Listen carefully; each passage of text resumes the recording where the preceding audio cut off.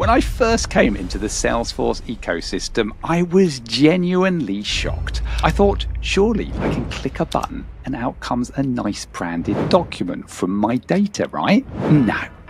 Instead, people were exporting to Excel, doing crazy mail merges in Word, and it felt like the 1990s. But things have come a long way. In this masterclass, I'm going to show you all the main ways to generate docs inside Salesforce, from the simple and free to the powerful and automated. More importantly, I'm going to help you figure out which one is right for you in your scenario, so you don't have to waste time building something that doesn't scale or is over-engineered for something that actually is quite a simple task. So let's start with the most basic. Email templates. Now, these are the easiest way to merge data into something that looks like a document. You've got classic templates and you've got the more modern Lightning email templates. You can drop merge fields, include related data with enhanced letterheads, or even fire these off using Flow or manually. But here's the deal. This is best for communication. You're not building contracts or proposals with this. They're not printable or brand rich,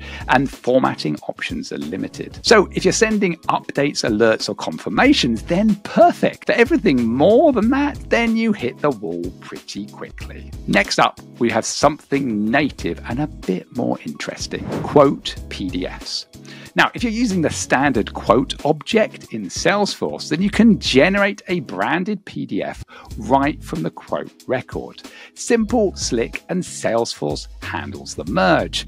But the problem is it's very limited. You can't deeply customize the layout, and the data must live on the quote itself. You can't pull in related objects, and the logic is really non-existent. So basic sales quotes that you can export cleanly, brilliant, it does the job, but that's about it. Now, if you're using Salesforce CPQ, this is more powerful.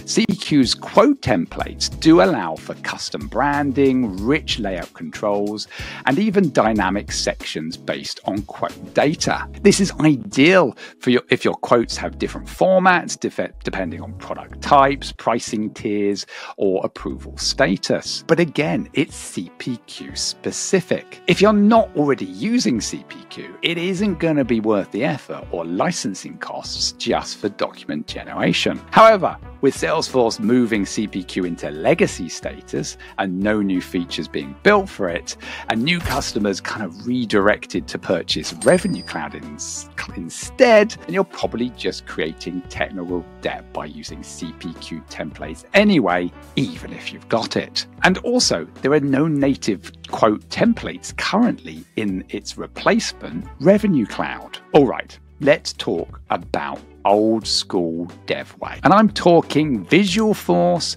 and good old Apex.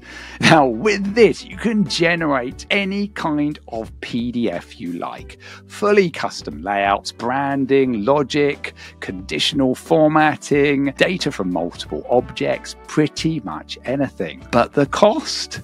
It's code, and it can be brittle. Changes mean dev time, testing is a pain. Visualforce is essentially a legacy language now as well, but also don't underestimate the cost of support and the time to make changes to it.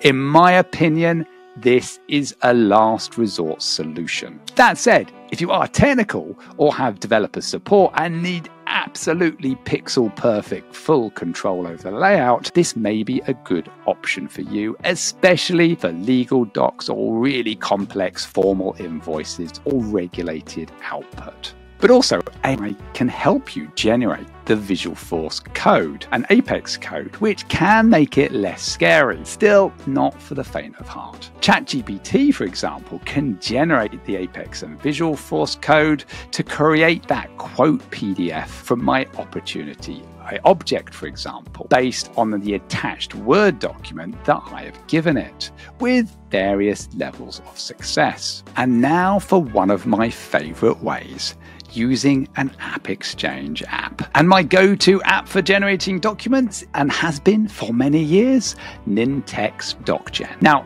this is where document generation gets really powerful and fun. With Nintex, you can generate not just PDFs, but Word, PowerPoint, and even Excel, all directly from inside Salesforce. You can define your templates using merge tags, fire them off with a button in Salesforce, or automate flow, and many other ways.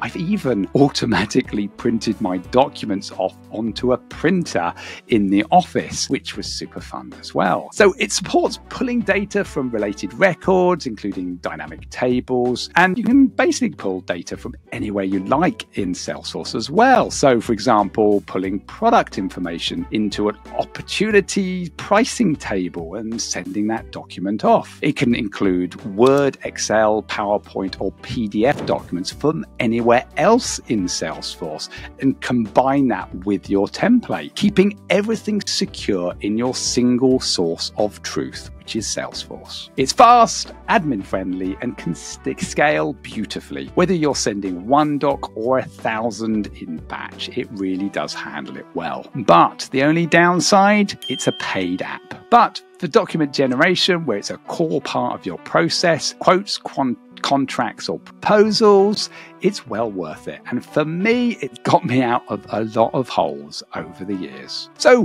which one would you use? Now, here's my quick cheat sheet. For something that's fast and free, start with email templates. Want a basic quote PDF? Then quote PDFs might do. If you have CPQ, then leverage the CPQ quote templates for that branded output. Although remember, if you end up migrating to Revenue Cloud, then you may have to completely rebuild these templates. If you've got dev support and need that full control over that template, then go with Visualforce and Apex. But if you want power, automation, flexibility, and value, then invest in Nintex DocGen or another document generation app. It's not about picking the best, it's about picking the right fit for your data, process, and team. We've come a long way from exporting Excel spreadsheets and fumbling with mail merges. Today, Salesforce gives you a toolkit, native and third party, to generate exactly the documents you need. The key is to understanding the pros and cons and choosing intentionally, and so that your solution that you pick will grow with your Salesforce organization.